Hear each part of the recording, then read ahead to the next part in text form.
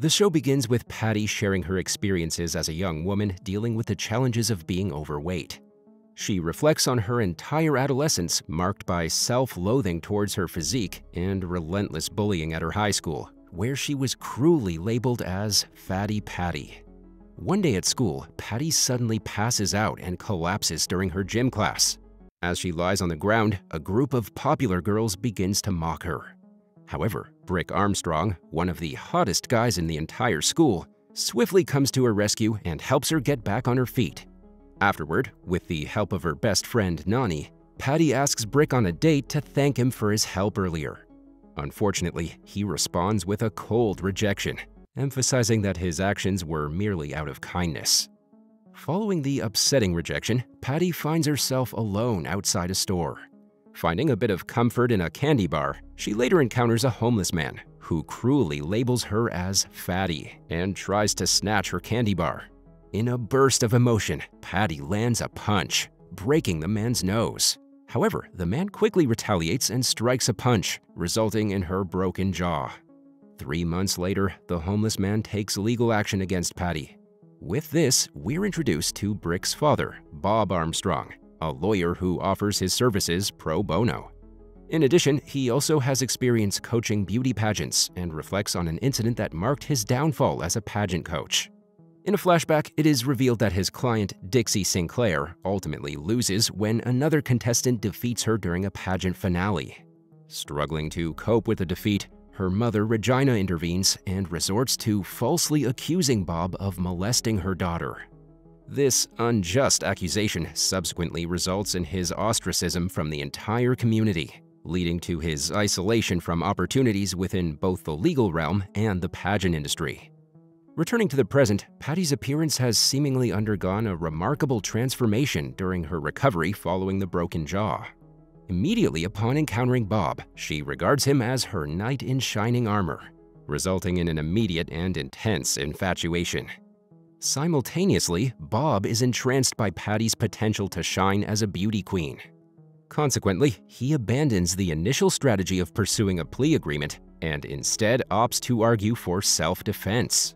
Bob Bernard, a rival of Bob Armstrong, representing the opposing stance in the case, unveils a surprising revelation. He asserts that an eyewitness named Donald, the store clerk, has come forward to validate their argument. That evening, Patty revisits the store and seduces the clerk into providing false testimony on her behalf during the court proceedings. One evening, Coralie Armstrong, Bob's wife, organizes a charity gala to raise awareness for anal cancer. At the event, Patty makes an appearance and confronts Dixie and her mother Regina about the truth behind the false allegations against Bob. Regina, consumed by her desire to ruin Bob's reputation, hires a private investigator named Chase to monitor his activities. The next day, Patty visits the Armstrong residence to prepare for her upcoming testimony in court. During their conversation, Bob praises her for her inner and outer beauty and acknowledges that she is one of the few people to have faith in him recently. Unfortunately, Chase, who was spying on Bob from outside, takes a photograph of the two before promptly sending it to Regina. When the trial begins, Donald, the supposed eyewitness, claims to have no recollection of the incident. Patty then skillfully persuades the judge that she has acted in self-defense, and the case is ultimately dismissed. Acknowledging Patty's beauty as his sole chance for redemption in the world of pageants, Bob attempts to change her perspective, urging her to embrace the role of a positive role model for girls struggling with weight-related issues. He then proposes that she enter beauty pageants, with him taking on the role of her personal coach. However, Patty's mother strongly opposes this idea. Later that day, Bob crosses paths with Magnolia, Bernard's daughter, who intends to hire him as her pageant coach to provoke her father. To discuss their strategy, Magnolia then invites him to her room, seemingly to display her wardrobe for the upcoming pageant. Then, while she's changing in front of Bob, Chase, the PI, subtly takes more photographs of the two and sends them to Regina again.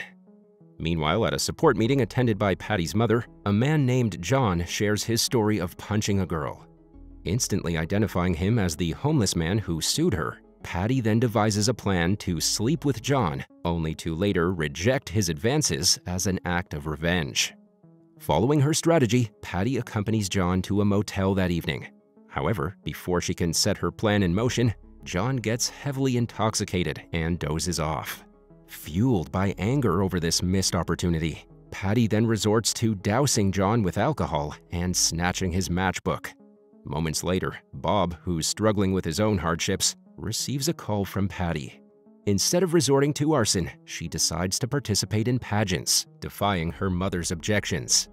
The following day, Patty wakes up in her bed, hungover and struggling to recall the events. At school, she walks through the hallway, her peers, including Brick, failing to recognize her. While in class, discussing local news, a student informs the class about a man in critical condition following a motel fire. Immediately, Patty starts to panic, recalling her encounter with John the previous night when she came dangerously close to setting him on fire. Nani, upon learning the details of the incident, decides to leave school early to conduct her own investigation at the hospital. Feeling increasingly guilty, Patty reaches out to Bob to seek his advice in this situation. Elsewhere, Coralie pays a visit to the Bernard's residence to meet Etta May. Surprisingly, when Bob Bernard answers the door without his shirt on, she offers to come inside and help him iron his shirt. Strangely, he leaves Coralie alone in his house as he heads off to investigate the motel fire case. While she's still there, Regina discreetly leaves behind an envelope containing photographs of Armstrong and Magnolia. Coralie then intercepts the envelope and meets Regina, pretending to require evidence for her divorce proceedings with Bob. After persuading her to send the photos through text, Coralie labels it as trafficking child pornography, effectively keeping Regina at a distance for the time being. After school, Patty and Nani try to retrace Patty's movements the night before and pay Donald, the store clerk, a visit. Donald then recounts the incident where Patty inadvertently flashed herself to him, noting that she wasn't wearing a bra. Upon discovering that she left her bra at the motel, Patty comes up with a scheme to retrieve it from the evidence locker. While Patty is inside the locker, Bob calls her to provide her with an update on the investigation. However, upon discovering her intent to steal evidence, he emphasizes that they require a strong alibi instead, as witnesses have seen her interacting with John, the homeless man. Subsequently, Patty and Nani return to Donald, confident that security footage from the store would support their efforts. Upon inspecting the video's timestamp, it becomes clear that it falls short of providing a reliable alibi. So, in a bold move, they decide to recreate the conditions of the previous night by getting Patty intoxicated.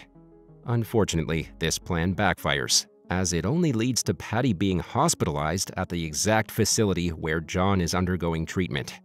In a surprising turn of events, it is also revealed that Regina, who accused Bob of molesting her daughter, was having an affair with his underage son, Brick. As they drive away, the two get into a minor car accident on their way back home. Without hesitation, Regina swiftly exits the vehicle and flees the scene to avoid being spotted by any potential witnesses. Meanwhile, John notices Patty as she wanders through the hospital corridors and implicates her in the incident. However, Bob swiftly unravels the truth upon discovering the smoke alarm battery hidden in John's pocket.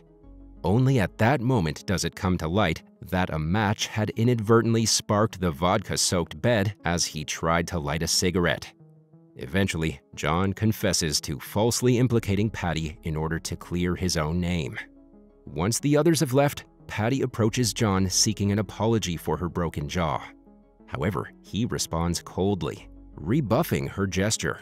Frustrated by his apparent lack of remorse, Patty responds with a harsh remark, wishing for his death. To her astonishment, at that very moment, John suffers a sudden cardiac arrest and passes away. The following week, Bob takes Patty to Alabama to acquaint Patty with the world of pageants. Utilizing his connections to secure backstage access, he devises a plan to seek guidance from his mentor regarding Patty's lack of control. Although Patty agrees to accompany him, her sole intention is to seduce Bob during his time apart from his wife. While in Alabama, Patty comes across Stella Rose, the director of the Miss Bareback Buckaroo pageant and Armstrong's former mentor. During her time there, she also forms a friendship with the reigning pageant queen, Roxy. Yet, Roxy's friendly demeanor in the fiercely competitive world of pageants raises considerable doubts about her motives towards Patty. Meanwhile, back in their town, Nani's jealousy escalates to a new level as she becomes increasingly concerned about Bob potentially harming Patty. She then pays a visit to Donald, requesting to borrow his car. Nani then explains her urgent need to rescue Patty from what she perceives as a dangerous situation with the alleged molester, who is also her lawyer and pageant coach. While Donald offers to accompany her on the trip to Alabama, Dixie, who also happens to be present at the store, overhears their conversation. Seizing the opportunity, Dixie joins them and proposes that she also wants to come along, with the aim of gathering more evidence against Bob. This leads to an unexpected trio, Dixie, Nani, and Donald, taking off on a journey to Alabama with the mission of spying on Bob and Patty. During their road trip, a shocking revelation comes to light when Dixie confesses that her mother, Regina, fabricated the allegations against Bob Armstrong. Back in Alabama, Stella Rose proposes a strategy to Bob, adopting the roles of good cop and bad cop in an attempt to rein in Patty's unrestrained behavior. When Armstrong requests Patty to demonstrate her pageant walk, the outcome is far from ideal. Throughout their stay in Alabama, Armstrong assigns Patty tasks she resents, all under the guise of testing her ability to follow directions. However, Stella's plan serves as a cunning tactic for Stella to manipulate Patty, turning her against Bob and ultimately luring her into her own guidance. Fortunately, Bob quickly grasps Stella's scheme, leading to a confrontation in her hotel room. However, Bob is taken by surprise by her advances, exposing their romantic history. Later, Bob heads back to his hotel room, only to find Patty waiting there to seduce him. Already agitated by Stella's flirtatious behavior, Bob firmly declines Patty's advances. Crushed by his rejection, she then heads to a nearby bar to meet up with Stella and Roxy, seeking solace in their company. Returning to Georgia, a surprise visit from Coralie's sister Brandolyn and her children catches her off guard. At this point, the backstory of Coralie unfolds, shedding light on her upbringing in a trailer park. However, Bob rescued her from that life, leading her into the life she has now. Back in Alabama, Patty inadvertently sees the text messages exchanged between Stella and Bob. This ultimately leads her to the painful realization that they both are merely exploiting her rather than genuinely valuing her. Feeling betrayed and unsure, she then copes by taking part in a crawfish eating contest. In the midst of the contest, Bob makes a sudden appearance and implores Patty to place her trust in him once more. He then shares his own experiences with binge-eating behaviors, leading Patty to find solace in their shared vulnerability. However, in an unexpected turn, she challenges Bob to demonstrate his loyalty by joining her in the eating contest. Therefore, in a gesture of understanding, Bob not only joins her, but also wins the competition.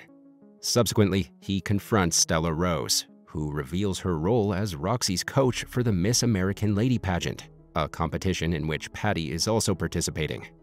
Following her confrontation with Bob, Stella discloses to Patty her romantic past involving him. Taking it a step further, she also provides tangible proof in the form of an engraved necklace from him. Ultimately, this necklace becomes a pawn in Patty's plot to break apart Bob's marriage and claim him for herself.